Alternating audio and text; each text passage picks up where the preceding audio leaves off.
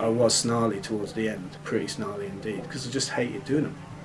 I loved performing, I loved doing the gigs, but just travelling around in a van together was killing me.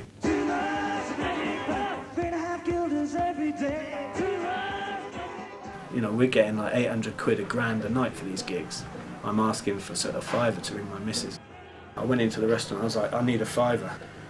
And Terry, the road manager, is like, nope. And I looked at Mark, I was like, you going to give me this £5 or what, out of the pot for the band? And he went, nope. And then my arm just flew out from my body. I watched it, even, like, flying through the air towards Mark's face.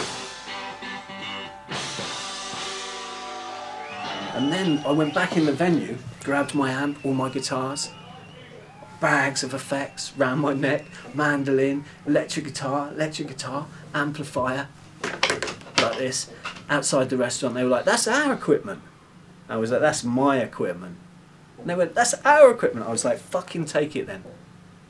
It was never a thing about money, or it was, let's get on the road, let's go and do this, let's take our message out, let's go and have fun and get the message out. It was really great, really good times. I mean, yeah, there was fights and weirdness and arguments and tension and... Were you an archetypal angry young man? I still am, but I haven't got the young bit anymore.